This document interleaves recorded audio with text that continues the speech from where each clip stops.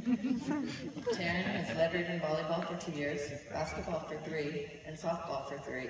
She served as team captain in both basketball and softball this year. Her accolades include All-League Honorable Mention in volleyball.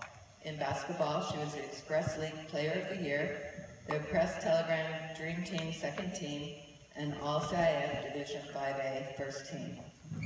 In softball, she is Express League Player of the Year and has been nominated for All-CIF, which we're still waiting to hear about. Congratulations, Taryn.